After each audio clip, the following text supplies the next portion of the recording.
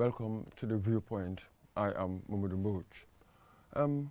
In spite of the innumerable, near-universal condemnations of former President Jammeh and his 22-year tenure, the party he left behind, the APRC, the Alliance for Patriotic Reorientation and Construction, the party seemed to be standing firmly behind what the party calls the supreme leader. On the 16th of January, thousands of party faithful took to the streets demanding his return, invoking as the basis for this demand an MOU that the president had signed back in 2017 with the AU and the United Nations and ECOWAS, which essentially negotiated the peaceful departure to Equatorial Guinea, 5,000 kilometers away. Today, my guest on the Viewpoint is Mr. Dudu Jah. He is the deputy spokesperson of the party and the secretary. Welcome to the Viewpoint, Mr. Jah. Thank you, Mr. Mbodj. It's an honor, pleasure. I'm very elated to be part of the program, The Viewpoint. Absolutely. When Jammeh left in 2017, most of the reports were that he had voluntarily gone. So one wonders now, for his return, what do you want the government to do? What is the impediment for a voluntary return, just as he had done it when he was living? That's very crucial, looking into issues. The coalition government by then made a lot of promises. And it is up to them to live by these promises, by example, to practically show the people that definitely it's a new Gambia. But looking into events, it's like history repeating itself. And the people within government who want to settle scores, or they have something that they definitely vent inside them, which they definitely want to portray, to my amazement. Now, when you talk about New Gambia, you don't dig in the past and wanting to settle scores through that. But promises made when they talk about good governance, there's democracy, accountability, transparency, good governance, and the list goes on. Practically, it is yet to happen. To the extent, when you talk about Jammeh, especially him coming back home, it's like some people can't sleep. They have sleepless nights. And I definitely wonder why. To the extent there are a lot of alleged atrocities and human rights violations that they said he is responsible. As a head of state, whatever goes right or wrong, you know, we'll all assume that it's your responsibility. But without having him back, how can he be held accountable for some of these allegations? I definitely wonder, and why they can't settle with him coming back, which definitely gives some of them sleepless nights. Mr. You said there a lot, but let's try to unpick what you've just said there. You said New Gambia, therefore let us forget about what happened in the past. But again, how do we create a sense of newness if we do not know what happened in the past? What would be the baseline? What is the newness? Where are we going? The newness implies that there was something there before, then you want to depart from it. But without understanding it from what happened in the past, how do I chart my future? Not necessarily forget what has happened in the past. When people dig in the past, like you've mentioned, we want to know what transpired, what happened. What do we build from that? That's why I said it's not about settling scores. Then it will never end. We must draw a line somewhere. Taking into account, you say it's something new, somebody is found wanting, then he must be punishable for it. And it still exists. Despite the slogan of never again, it's still existing, which means another government comes into play, we dig into the past and somebody's found one thing. For how long? We must draw a line. Digging into the past, there's no problem with that. Like I said earlier, most of it is allegations, yet to be proven by a court of law. It's just people giving their side of the story. And there are issues that have been narrated which are questionable as well. But there are people on the other side, whatever it's been mentioned, they say, yeah, that's it. For me, I said, as far as justice is concerned, if somebody is accused of something or being alleged of something, he or she must be listened to for them to say yes or no. But here, let's go back before we come here. What do you want the government to do regarding Jammeh's return? What precisely do you want them to do? First and foremost, they're not tying themselves around the joint declaration like you mentioned earlier, because I can say a greater part of it they have already violated. I'll give examples when it comes to his assets, you know, his earning and some of the properties that are owned by him. They're not giving any regards to it. For them, it is as if... But that was simply a declaration. A declaration, when it comes as an international instrument, is never legally binding. It's like an MOU. We've already gone through one experience of an MOU. They're never legally binding. Looking at the stakeholders here, you talk about the United Nations, who has a lot of stake in how the affairs of the world is being run, politically, economically, socially. And you talk about the African Union, which is in charge of Africa as a whole. You're talking about ECOWAS, which Gambia is part of all these three bodies. And to the extent whatever was put on paper you find on the UN, the United Nations website by the office of their spokesperson. I believe if that was something to be put under the carpet, they shouldn't have put it on their website, whereby in any part of the world you'll be able to access that. And in the first but place... Again, it's a convention. It's quite normal. It's a convention of the UN. Yes. They have all these different categories. You know, you have declarations, you have communiques, you have conventions, you have all these different categories. So that was meant to be a declaration. We were in a desperate situation, so they had to negotiate themselves out of it so that we could do it peacefully. We could transfer power peacefully, surely. Yes. What I want to highlight here is not only UN being involved, but talk about ECOWAS, for instance. And you're talking about West Africa, AU, Africa as a whole. Such situations might arise again. For instance, elections will always take part in most or all African countries. What happens if similar situations happen in other countries? Are they going to come back again to strike a deal, a joint declaration, a communique? Would people have trust in them? Looking into what they did in the past? Well, maybe credibility here is at stake. Well, maybe something else will happen. This is a hypothetical. You know, yes. anybody's guess, huh? What they're going to do in the past. However, there's something what they're going to do in the future. However, there's something that they've done in the past. There is something specific that we can talk about.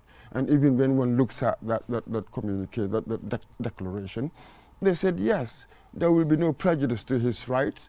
Yet again, there would also be no prejudice, for instance, to international human rights law and all the laws. So you must balance out, really, and really understand what the declaration was really talking about. Yes, like you mentioned earlier, it has ushered in him living peacefully. That's valuable. So people must look into the peaceful aspect of it especially. If it was otherwise, we could have a different Gambia by today. That so in itself... credit? That's this entire credit? No, what I'm saying, peace, it's something that people must value. And whatever has yielded or attained that peace definitely should not be put under the carpet, because nobody knows what comes out of it. Do you think he valued peace? Sure. I mean, given that with the announcement of the election results, he agreed and then afterwards tried to recant. I mean, do you think he valued peace, which could have potentially been explosive in this country? For sure. You would have to put that blame on the IEC for announcing two different results. Anybody could have queried that if results are announced and the person at stake accepted, and you bringing in a different result from a difference of 50,000 coming down to 18,000, definitely that would cast doubt in the minds of the people. But they said there was an error. How did the error happen? I keep asking. Human error can happen all the time. We remember, for instance, was it 2011? Wasn't it the journalist, Mr. Malik Jones? I think the first result that was announced, was it in Janjambure? And then second time they came, they rectified it. I mean, the idea that they announce one thing and rectify, I think we have to allow for human error. Here, things are at a different perspective. Looking at what was implemented, they said on-the-spot counting. votes were counted on the spot, witnessed by people, records taking. And this is what they took to the IEC headquarters for tabulation. This is why I am asking. I said on this spot counting, there shouldn't be errors. It was counted in everybody's presence, and these figures were taken, witnessed and endorsed by people. Now, during tabulation, how come did those, who in his right mind would definitely swell those figures, and why would they do that? Okay, so what do you attribute that change? Do you sort of think that there was cynical motives behind it? I've said it over and over again in several of my interviews. I said I challenge the IEC. IT is my field and I know how it definitely works. When these errors happen at first, I said, how did it happen? Using a mere calculator, I said there are possibilities. But they said spreadsheet database management. I said, wait a minute. That's a computerized filing system. It's not like anybody can just tamper with it. And another question I asked was, how many people were tabulating the result? For instance, let's say 3 people. If I happen to make a mistake, why should the other 2 make the same mistake? I said, it's not adding up at all. Either the system could have been hacked as numbers are put in, somebody else could be increasing and decreasing. It's all about technology. It could be a possibility. But so talking about on-the-spot counting, I am saying that the error couldn't happen there, because people witnessed when these ballot boxes were opened and counted, they took figures and it was verified and endorsed. So you think the IEC tampered with it? They have questions to answer. Why announce 2 different results? And they said, if errors happen in URR, how did it happen? This is the question that is still. But you do not have any positive evidence to indicate that the IEC did something wrong. Merely that you have your suspicions, but no positive evidence at all. Positive evidence somehow, yes. Which is? An individual that I know who even wanted to testify, but looking into security issues and for certain guarantees that would come into play, this is something that I cannot disclose on the media. Somebody that I have met personally. He has asked for certain things. If it could be guaranteed, he could bring proof of that. Okay, so what we've got is somebody's testimony. Yes. A single person's testimony. And not only to testify verbally. And you believe him? Yes. You believe his testimony? I met him personally. And to bring out proof of that. Yes. Not only to say it verbally, but he has proof. So you believe him what he said, even though you haven't heard the other party, the other side, to say whether they said they didn't? Yeah, because I've been shown proof of it. You've been shown proof of it? Yes, I have seen evidences of it. Earlier you said that some people were having sleepless nights regarding jamming. What do you mean by that? Especially the Attorney General and Chief Justice. Anytime he hears about Jammeh's audio, his name, you don't expect anything positive from him. Always. Why not? Why did you say that? Why? He has said it on the onset. I listened to his interview exactly with a BBC journalist. What did he say? He said from 1994 he never liked the former president. He has never had that opportunity to interact or communicate with him, and he never liked him on the onset.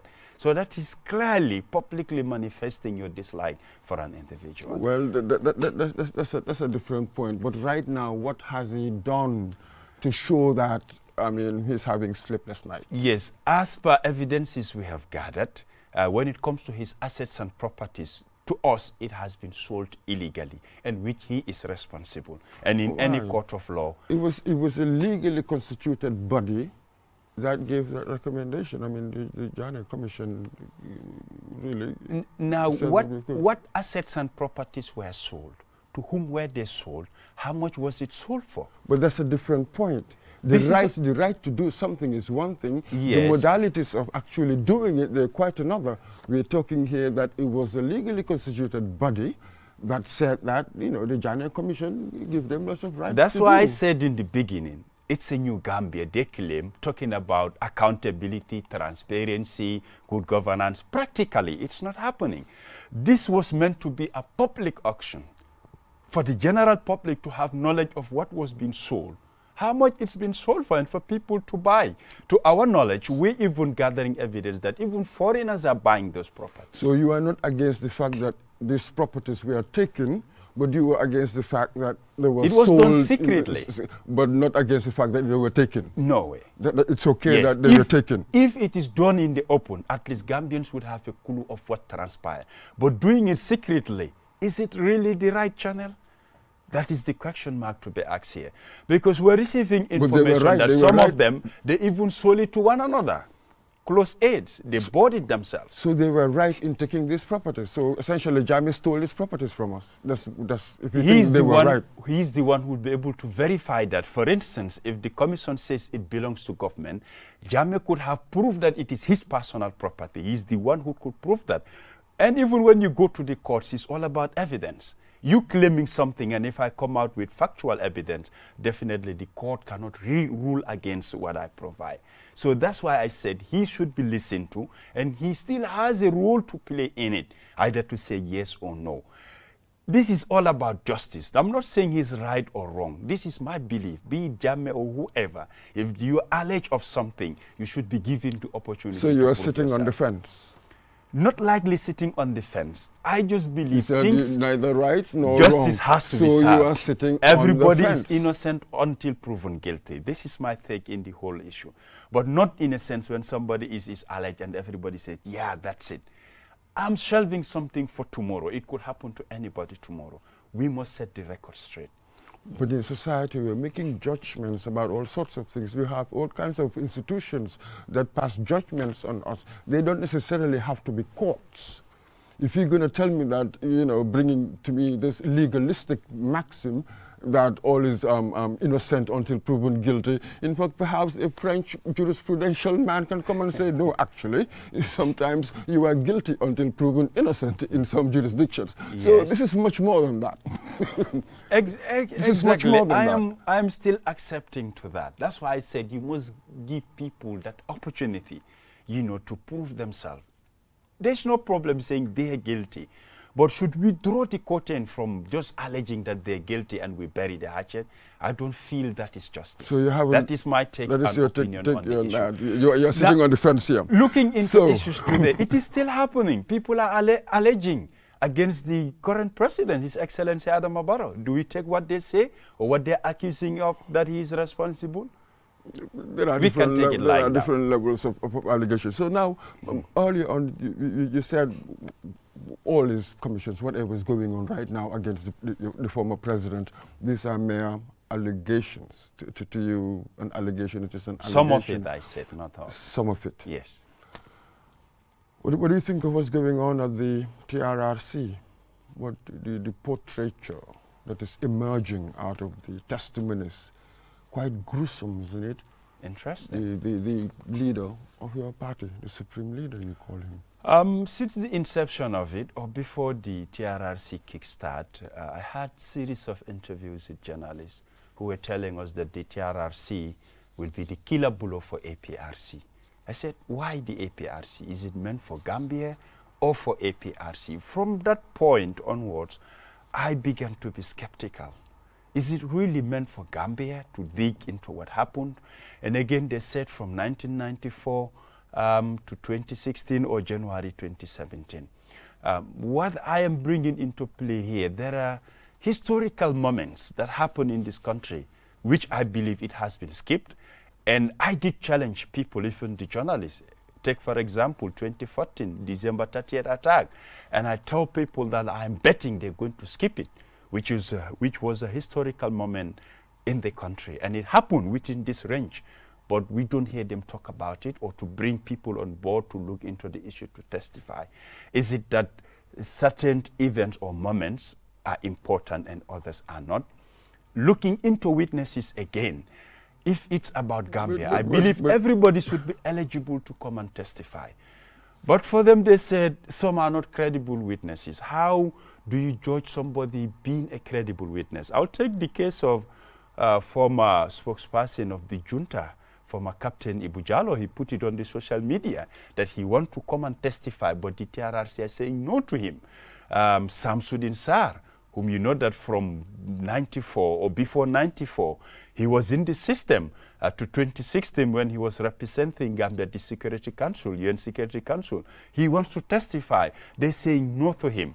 Alongside there are a few others who portray themselves on social media. But surely the TRRC must run its own affairs. Yes. The TRRC, you've got highly experienced, brilliant people really manning that institution right now. So they will make the judgment who they want to invite in many ways. It is not up to us to ask them to invite us. Yes, but they made it open that when people want to testify, they can contact them. And they gave contact details. But here is a case, anybody who wants to talk about Jammeh and what's happened is always welcome. But this is an investigation into Jammeh and his government, the era. So it necessarily exactly, and means his that. government, not him alone. But here the spotlight is only, you must talk about Jammeh.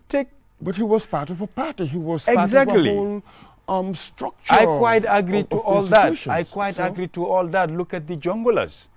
They were not only 3 people, they were more than 3, but only 3 were set free because they said what they wanted them to say or what they wanted to hear.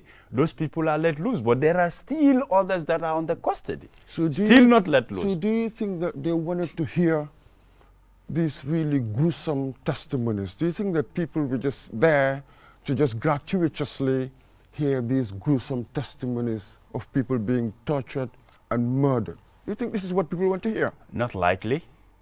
Then why do you say that they were, once these people were told them what they wanted to hear, then they gave them pardon or whatever? Is this what you think that the TRRC is all about? What I'm talking about, a group of people committed the same crime. Why let some go and others you're still keeping them? In fact, I'm sure you've heard about this because just interacting with ordinary people, lots of them thought that Malik Jatta, the Oyas, even though they seem dreadful on the face of it, as dreadful as they were, yet somehow their confession, to my mind, I was quite surprised. It softened quite a good number of people. I'm sure the victims wouldn't like it that way, but the others, be it Ali Jeng or was it somebody else saying on? I mean, to everybody, it appeared as if they were really dissembling. It was just quite obvious to everybody else. And they have said that cooperation is really a key to how you're going to be treated. This is the nature of a commission, of a truth commission. This is what I'm saying. When somebody says what you want to hear, like they're cooperating by telling you what transpired, they're free to go. That's it. But if others, what transpired. Yes. But that is important. That's the key. Yes. I'm talking about a group of people did the same thing. Somebody said, yes, we did it. Somebody said, no, I wasn't part of it. So by saying no, you can't go free. You must say yes, then you go free. This is the, balance I am talking about. And yet again, I feel the victims have a stake in it. I feel it's not up to government to let them go, but the victims should decide whether they should forgive or not, whether they should let them go free or not. But you know very well that justice doesn't work like that. When you go to the courts will determine the sentence. They do not go and ask the victims what sentence they should be passed. I quite agree to that. They have their own. So really, that would be unconventional. I quite agree to that. But here talking about reconciliation and reparation. In the absence of victims not taking center stage, that would be quite difficult because it's not only for the TRRC to make the decision in the absence of the victims. Personally, I am against that. That's why I even said the likes of Malik Jatta should not have been let loose. Has your attitude changed towards Jammeh? How? Given all that you've been hearing, the Jammeh Commission, the looting, how many millions? Now the TRRC, we're beginning to hear all sorts of things. And even before that, the international news outlets were awash with all sorts of reports regarding Jammeh's misdeeds in this country. So the more you hear these things, has this changed your attitude towards Jammeh or how you see him? Not actually. Like I said, people can come and testify, be witnesses, and give their side of the narration. And it's not balanced. We must listen to the other side as well. I tell people I haven't lived the source of this country quite a long time. But it's that so things happen in my absence. It is so overwhelming. Witness after witness from cross-section of our society. Yes. Witness after witness. It's essentially a mountain. It's an Everest, if you like. I know people in the system that give me a different side of what those witnesses are telling. That's why I said I wasn't away for too long that things happen in my absence. I have relatives who were in the system and are still in the system. I have people that I don't know. They call me and give me a different side of the story who tell me still I am working in government. They give me certain issues to the extent, without evidences, publicly, I can't go out there and say this is what is happening. But some of them, I've visited them, they've shown me evidences, some have given me evidences. So I am seeing something quite different from just what is being narrated. So I said things have to be balanced. So you reckon I don't just have to president? give one ear to what is being said here and ignore the other part. Because really there is no balance in the allegations. There is no balance in the allegations. Most of it, this is why I've called it an Everest of testimony against the president. Yes. But rarely, very few people have really come and say, Jammeh was a wonderful person, Jammeh didn't do this. But instead, people who were close to him were telling us how they were afraid of him. Through them, we knew how he perverted the whole public institutions and everything that was going on. Surely, if you're a person of conscience, that should at least prick something in there. This is what I'm saying, that I have had some people who said differently, like the likes of the current GAB party leader, General Bojang. I listened to his interview. He said the Jammeh he knew, and what he said is different from other witnesses, what they're talking about at the TRRC. That's why I said it depends who do you bring in as a witness. There are other people, you bring them to the TRRC, they will say it differently. But maybe you are losing your sense of balance. Not actually. Not actually. Because you have this isolated sort of pockets of support, if you like, and then you want to equate that. You want to use them as a parallel. You want to equate that with the mountain of testimony ranged, put against the former president. I am telling you that I meet people who were in the system, and they give me and show me evidences of what transpired. My own brother was in the service by the name 06 Kamara. His real name was Abu Kamara. He was a commando trained by the Turkish at State House, Kanilai, and at the former president's late mom, Asombi's mom. It's not like he was just confined to the barracks. He knew what was happening and transpired. Currently, he's not in the country. That's why I said people who were in the system, they've spoke differently and they've said differently. Because they enjoy it differently. No. In any system, by definition, you're going to have the few. Enjoying. You will have the few. My this brother, let me tell you a side of his story. My this brother currently is not in the country because he had a problem with them. They full went to court and he won the case. So it's not like he was having things his way. I'm talking on the media and people are watching. They can attest to that. Currently, he's not in the country based on these problems he had. Absolutely. But despite that, he will give you facts that these are actually things that happen. But come on, we all understand that with dictatorships, certainly. At one point, you are a favorite. In fact, you are one of the henchmen. And at another point, you are a scapegoat. This is how dictatorships do it. And this was exactly what he suffered. Like most people suffered it here in this country. At one point, you seemed like you were a favorite. And the next imprisonment as one person posted. That happens in every country you go to this world. Go to any country, engage the people. Whoever is the leader, they'll give you the shortcomings, human rights violations, and the like. As human beings, there's no perfect system in the whole world. So it's not only cornered to the Gambia. Yes, atrocities happen, human rights violations, and the like. And I said it's still happening. You go to other countries, it's also happening. We'll never have that perfect system. Even though we yearn and we struggle for it, but it will never happen. As human beings, there are people who will always go against the odds. No matter what you want to build, they will be against it. But I'm not sure here what you are saying. I mean, I would like to think that by now any rational being would know that actually something happened. Are you denying that Jammeh didn't know about it? Or these atrocities didn't happen? What exactly are you not sure about? Certainly they happened. People who were close to him, the Edward Singatas, he even acknowledged that these things happened, only that perhaps he wasn't around, he wasn't there. Even he accepted that. I mean, surely certain things happened. Are you saying that the former president wasn't aware of it? Not certain things happen, many things happen.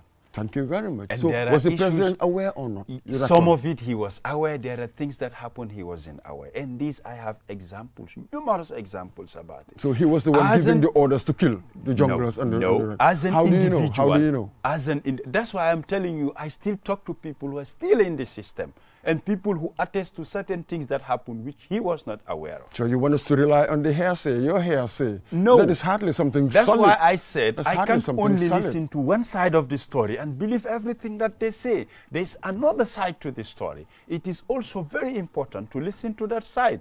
And if I tell you I have an audio whereby a guy from the TRRC has to call upon a lady and say, come to the TRRC and testify about Jammeh and we'll give you money.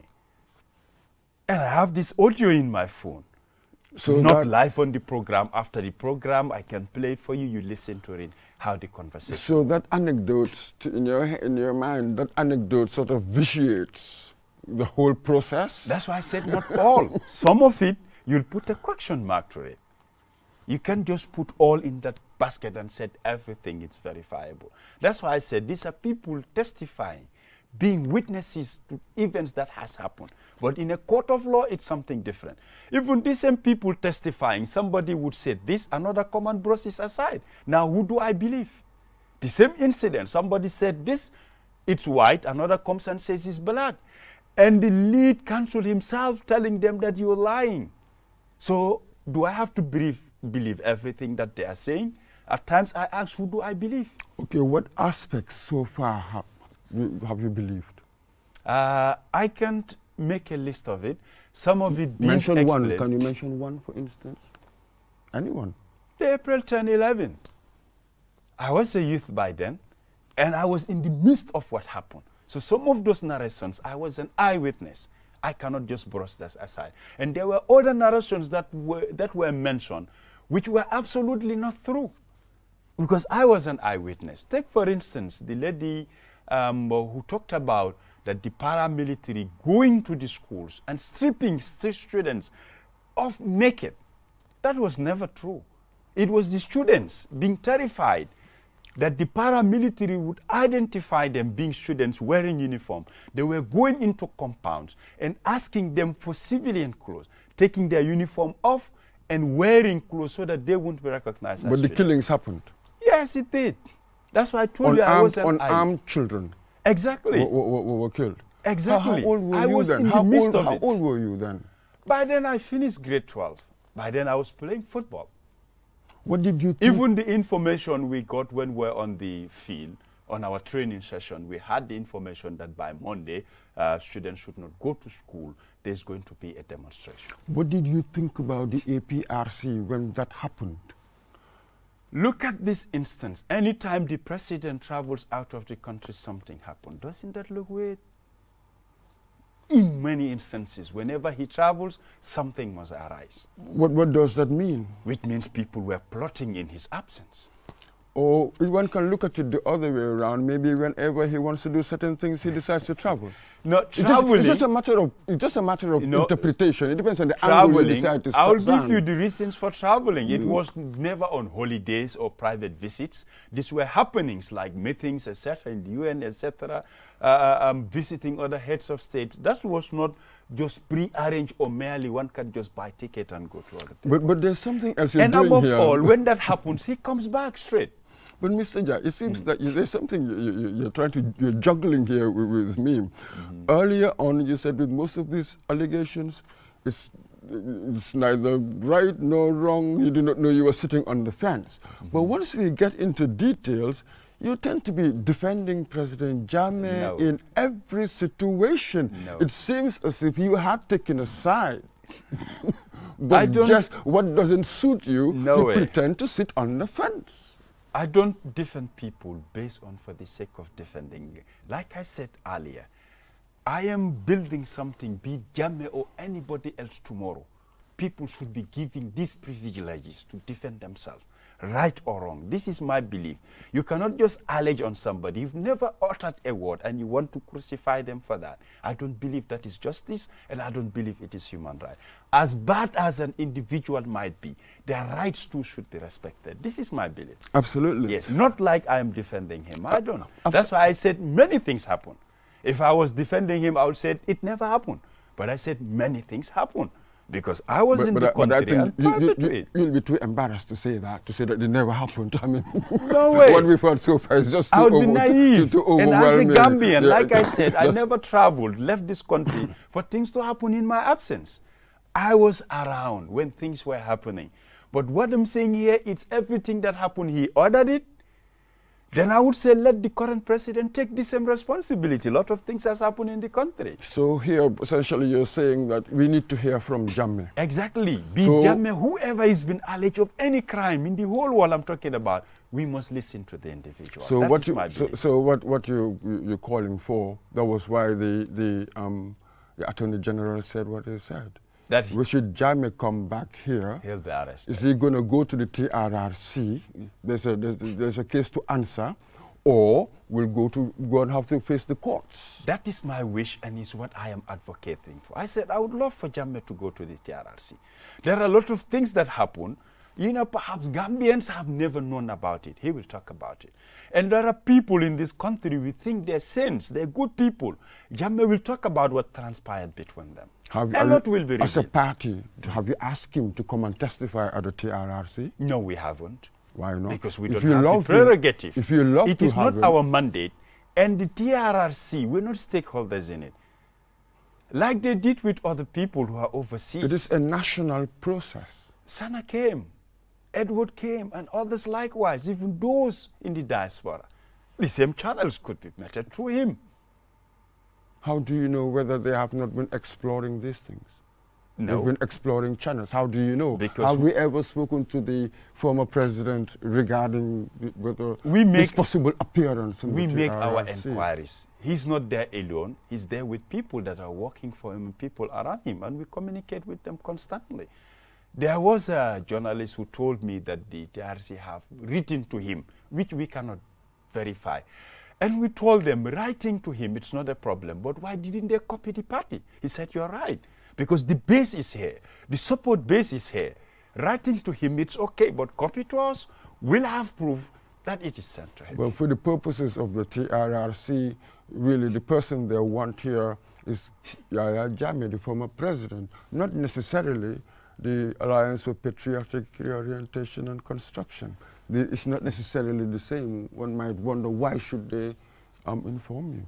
No. Why indeed? We're saying, for evidence sake, like I've written to you, you said, no, you did not receive anything. Where's the proof of that? But copying to somebody else would provide evidence that you've actually written. They have their own channels of doing stuff like that. They are not bound to give it to you, to tell you. There's nothing, there is no regulation, no law, there's absolutely nothing that stipulates that they should inform you. But the people they're supposed to inform, there's no doubt that they've been informing them. So, really, you're trespassing here. No. I am not trespassing. I am not trespassing. What I said is, a journalist did mention that, and he asked whether we're aware. We said, no, we can't be aware if we're not notified. Hadn't been were notified, we said yes, we were aware that it happened. So, but you've said personally that you would want him to come and face the TRRC. Exactly. But as a party, what is the party view?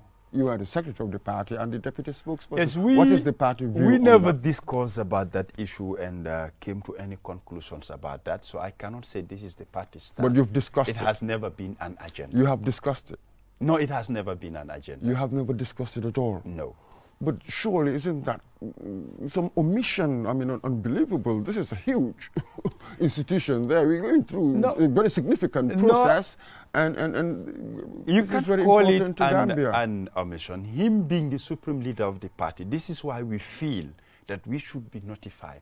Had it been notification came, then it would be an agenda. We'll sit over it and discuss about it. But it's like it is not our business, according to them. So we're also minding our business. But that is merely formal. The idea of being notified, that's merely formal. The substantive thing is that you as a party and given the egregious nature of what he is alleged to have done, surely you must have a position on these things to show that you are more of a national party instead of merely belonging to one person. Now, as far as these issues are concerned, several times we had press conference and we talk about it, journalists ask questions and we clarify. The interim party leader does that.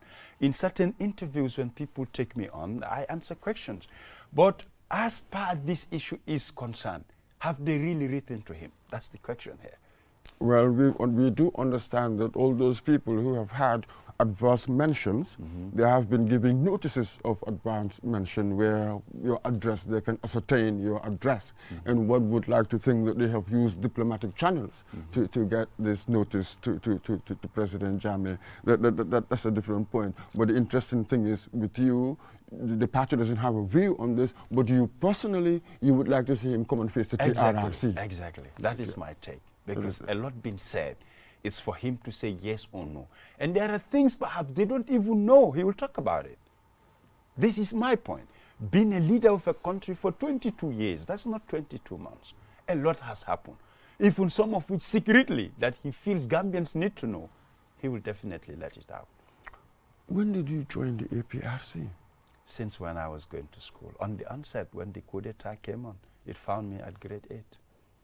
Why did you join the APRC then? When they came into being from the junta, when they said they were soldiers with a different, and certain transformations they did in this country definitely moved thousands of Gambians. Like what? What transformations? What transformations? When it comes to education per se, since we were young, when I was going to primary school, I used to carry my own desk and chair to school, to and fro. Which, when they came, they had a different perspective of building schools and putting chairs in those classrooms. People were done and dusted with carrying chairs to and fro. Where are those schools? Because now look at our society now as it is. President Barrow has been here only 3 years. All the difficulties we are going through, the sort of dilapidated, if you like, public services. I mean, look at every sector. Everybody is complaining in a sense that is really his legacy. You cannot blame the government that only came into power 3 years ago. I mean, where is it, sir?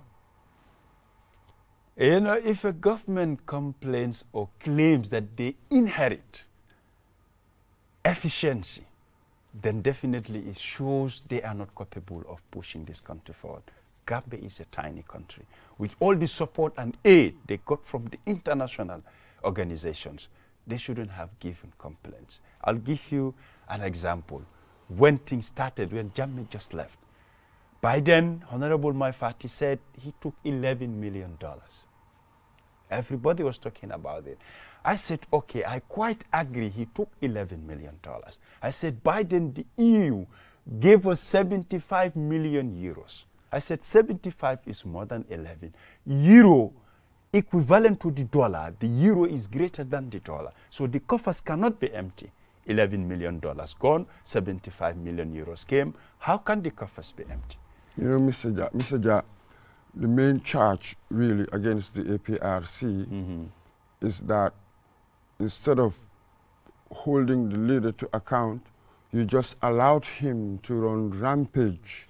It turned out to be a one-person party, and really you could have reined him in, but you are really complicitous in whatever happened here.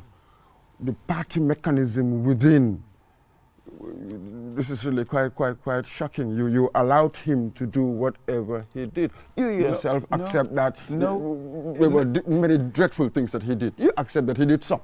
Not actually. Let me clarify here. So he didn't do some? Yes, let me clarify here. APRC as a government, there's a distinction between APRC and a party and APRC as a government.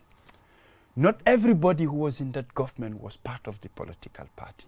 People were given positions to man, and as such, they can associate with the party. Responsibilities were given to people, ministers, who were not part of the political party, but they have responsibilities to fulfill. But once he turned from AFPRC to APRC and you won, you went into government, it was the APRC in government. Yes, this is what I'm telling you. It was the APRC which has a government. difference with the party. Today, not everybody in government is part of the NPP, the National People's Party. Not everybody in government is part of Barrow's party.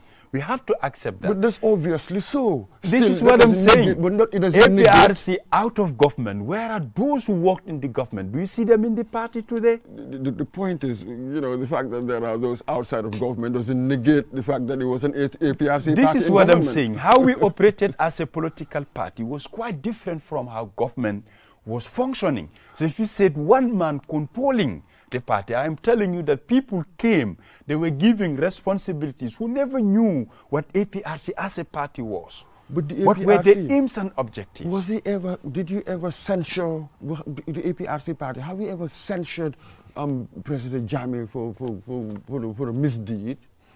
Yes, there were certain things that never went right. When? Which were? Several occasions. Let's name one. For instance, people been giving positions. People come out with ideas that said this is what has to be done. And at the party level, we tell him, no, it doesn't have to be this way, it has to be that way. But he does not only have one lens looking at the party. He said he has Gambia to rule, being the head of state of the whole country. Not only what the party wants, he's going to succumb to that. He does things differently. And as a party, we don't have the powers to challenge that or to defy him or say no to that. So this was it. It was a one person, because policy had to be determined by the party, not having the individual leader imposing his own views on you. It seems that this is really what you're confessing to, that essentially he was running the whole show. No, and you couldn't do anything about it. We did what we could, but we don't have the powers to challenge and to override that. But you had no effect. We have our limits. In essence, then you had no effect. In any government, you have your limits. We're talking about it's a party. It's not like whatever you push, that is what you're going to get. But here we're talking about the party. What did you do? Fine, you may not have had any effect, but do we know any tangible steps that you had taken to curb at least some of the excesses that he was doing when it was common knowledge what he was doing? As a party, people really, the main criticism is that you allowed him to get away with it. No. You betrayed the whole ethics of a political party. You allowed one person to dominate it. Unless you give me examples of what you're trying to state here, then I'll be able to know exactly what. Because things are vague. People are saying anything and everything. At least give me examples and I will tell you that the party did this or the party did that. But afterwards, you were the majority party in the National Assembly. All the laws, particularly the media, we have an interest in that. All the draconian laws in our statute books were put by your party. Yes, which I quite agree. Most of the dreadful laws and they're still there. Put by your party. And they are still there, which means they're also embracing it. No, we are going through a constitutional review commission. You know that there are all sorts of processes now ongoing. So naturally, some things would be slower to change than some others. of those laws through parliament changes can be made. Laws have been enacted at parliament. What suited them, they made changes to age limits and the like. Why didn't they also make changes to those draconian laws? Well, you know, they're talking about. You know, that question was put to the Attorney General at one time. He said that they wanted to have a holistic, comprehensive change. But what favored them? What favored them? They never wasted time on that. You see what politics that does. Should also have to be part of the holistic approach. You see what politicians do. Jammeh did exactly the same. What favored him, that was what he did. What he didn't do, all of this you are accusing. This is why practically I'm questioning the new Gambia. This is what you I said what happened yesterday, it's still happening. To me, I've been saying this slogan over and over again. But that's an overkill. What was wrong yesterday cannot be right today. I keep repeating this. That's it, but you have to also consider that Gambia is bigger than APRC. I'm a nationalist. I see my country first before a political party. Before APRC, Gambia existed. After APRC, Gambia still exists. So I am somebody who look at the country as a whole. When you make promises, practically live up to it, give people the change they yearn for. When you say something is not good, why still keep it there? We're talking about the draft constitution. Will it pass the litmus test? With some of the laws they're also still putting in, for me it is not explanatory. Because people's consent were sought. What do we want to be in the constitution? They went around consulting people, and opinions giving is not reflecting in the draft. And yet still how do you know? I attend several and numerous workshops by which we looked at the draft constitution and we flagged many sections, and we told them these were things we wanted change, but it's still reflecting. Mr. Jai, you know very well that, I mean, the country might be small, but again, the number of consultations they even had to go abroad. I mean, I'll have to say that what you attended in many ways can be described as simply a drop in the ocean, because you miss far more than you could possibly attend, given I mean, what they did. I am also part of the inter-party committee, the IPC. From here, I'm going to attend that meeting, of which all political parties have an MOU and we work together. Look, taking into all political parties together, what's the voting ratio? Those that are not within the political parties. But you're giving us just your own point of view on things. There are many views out there. So why should they follow your views? We brought this attention. One of the workshops that was organized by IRI, International Republican Institute, by which there was a representative from the CRC. What the lady said, that not only groups, their views are captured, but there are individuals too who are giving opinions, and it is also captured. And the response from most of the political parties was, then go to these individuals, let them vote yes. If what majority is telling you it's not captured, you don't expect them to accept. Okay, let's put it this way. Perhaps most of these things are simply procedural, and so there's a new sort of worry, anxiety, as it were. I wonder what you feel about it, or your party. But ideally, when would you want us to have the referendum for the new constitution to kick in? I've even heard political commentators say perhaps Barrow might decide to drag his feet maybe till after 2021. when would you want us to have this referendum so that the new constitution can kick in? Earlier than 2021, the elections, or afterwards? Earlier than 2021, but that will again depend with Would the party IEC. push for that? Would the party push for that, your party? We can push, but the IEC have a stake in it, because they're the ones who are going to organize the referendum. How prepared are they? Financially, practically, resource-wise, these are big questions. And in most workshops we have, IEC are always on board, and they're answering some of these questions, which definitely we're not getting positive response. So it's not only that it might drag beyond 2021, but how prepared is the IEC? That's the question here. So there are practical matters. Yes, we're talking about, let's say, but would it bother you before or after? Your preference is before, but if it is after, it doesn't bother you? It doesn't at all. What is important here is some of the sections that political parties have flagged. I want the CRC to look into it thoroughly and to make changes. It doesn't tell well if political parties are against this draft constitution and they have to come out and vote no. Then which means all the effort and resources put into it, definitely it's going to be a waste. I'll give you one example that they put in the draft constitution. These things are never a waste. I mean, no, look at the issue here. They said it's embedded, it's put in the new draft that all political parties, their financial transactions must be submitted to the IEC. Failure of which to do so, the party will be deregistered. Government doesn't subsidize political parties, neither is the IEC. Why do you want to force them to do that? Well, we need to have... That's not democracy to me. Well, you need to have a regulatory body, and regulatory bodies tend to have certain conditions. Exactly, but you can't force them when you don't give them a dollar. But let's move on to wider issues. Now, yes. we're nearly, the time is nearly up. So now with your party, President Jammeh gone, so your fortunes, you're backsliding. You've got only 5 members in the National Assembly. Yes. That's it. Where's the party going? And on all 5 is just within one region, the Funi region. So there is no widespread appeal. It was a one-person party. So you are on your way out. It's a gradual death by 1,000 cuts. That's what people believed. And the coalition government played a key role in that, through freezing our accounts, seizing our vehicles. They wanted to see the party die. But we have people that are very resilient, saying that the party gave them everything. They cannot just sit by and watch the party to die like that. they have to tie up the shoes, dress up properly, and said, we will move this party forward. To the extent during that era, when we call people to take up positions, they were saying, please do excuse me, they were running away. But looking into 2016, up to date, APRC is the biggest political party in this country. Historically, we have pulled the biggest crowd in this country. Videos and pictures don't lie.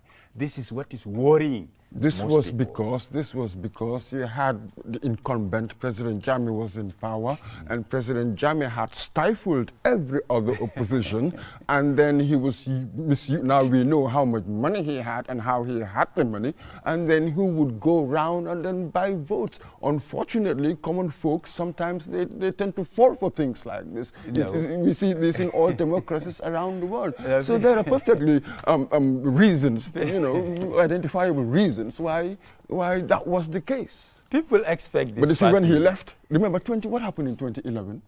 In 2011, he won what? 72% of the votes. Yes. And the APRC had what? 43 of the 48 elected in the assembly. Yes. Now what happened? The drastic turnaround by 2016, what, 39%? From 72. Drastically gone down. It was a coalition. Not everybody on their own. It was a coalition. 7 political parties plus independent candidates. Now, that's not happening now. That's why you can still see the force behind APRC. We're not earlier they were not, they were coalitions before. It's just that they couldn't do anything before, but this time that they was did. just two, three parties coming together. So you cannot blame coalitions. And they were not the biggest opposition by then. They were not the biggest, looking into statistics of elections. So now in the future, you're going to have another march? Wouldn't you relent until the president returns? So for now, we have a lot of work to do towards elections. But there'll be no protest, no that anymore, demanding for the president. Like we've written reminder letters to the stakeholders or institutions. We're waiting to see what their response will be. And based on that, we'll sit over it and we'll come up with another decision. And I'll ask exactly when I listened to Usman Rambo Jatta, when I listened to his interview on the BBC, when he was saying that, especially regarding this arrest that the Attorney General had threatened, if one can put it that way. He said, no way, there will be bloodshed. That was worrying. What do you make of that remark? Yeah, that was his personal statement, I would say, but for the APRC, we don't believe Certainly in that. do not endorse that, because it was quite chilling. It was a chilling statement to say. Yeah, despite all the happenings from 2016 up to date, people never see us react violently. And a lot of things has happened to us as a party. But we've been patient, law-abiding, and peaceful above all. Even when we're attacked, we don't retaliate. Because it's our belief that the little we built in this country will not go out and destroy it again. But you would also accept that a lot of people in this country, they demand justice from Jammeh. Yes, and we respect that. That's why when they said Jammeh to justice, I said, then let him come. We don't have any problems. It is their belief, they're right, they're entitled to it, and we fully respect that. We don't have problems with that. But as a party, you cannot disown him. Given this mountain of testimony against him, you turn him into a supreme leader. You cannot disown somebody who is the founder of that party. And as bad as people may paint him, he has done a lot of good in this country. So why do we have to disown him? But go to other countries. People have committed worse than him, and they don't disown them. Take Jerry Rawlings, for example. It doesn't make this right. We do not know. We cannot compare. We cannot compare what Jerry Rawlings did. You don't compare to that what happened in this country. But we cannot compare who did the worst. All we are saying this here in our country, the experience, the recent experience, and it is really to some people, it's really quite shocking that the party is still supporting a man with such mountain of testimony against him. Alleged still. We'll say alleged. But why is it that the positive side, it's never talked about? Which is, what's the positive side? Jammeh transformed this country from zero to something. He brought free education. Why is it that the coalition government take that off? Many kids were privileged to go to school based on that free education. In 1992, 30% of our population were living below the poverty line. By 2003, 58. By 2006, it had gone on to 74. There is no evidence, be the World Bank reports, IMF reports. There are so many reports. There is no way that Jammeh pushed anything. Today, look at our country. Gambia been looked at. Go to other countries and look at the statistics. These are issues that affect the whole world, not only Gambia.